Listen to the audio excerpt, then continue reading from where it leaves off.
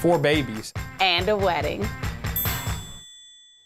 It's the night before we leave for Aruba, and I guess we have to pack. Munir. Yeah.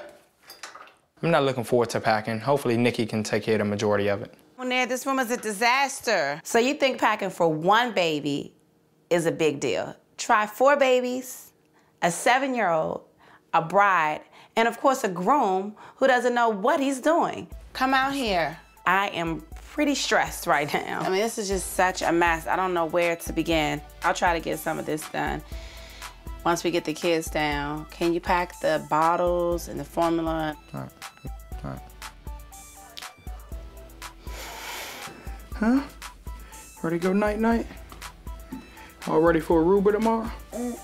Nikki thinks that we're gonna lose a baby in Aruba. I don't know how that's possible.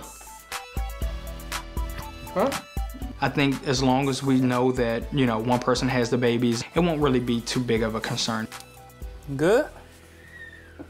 All right, man.